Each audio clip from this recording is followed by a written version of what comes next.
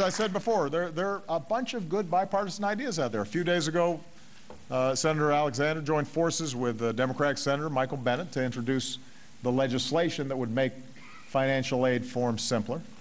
I noticed a lot of people applauded because it's been a while since I filled it out, but I understand there's more than 100 questions on it.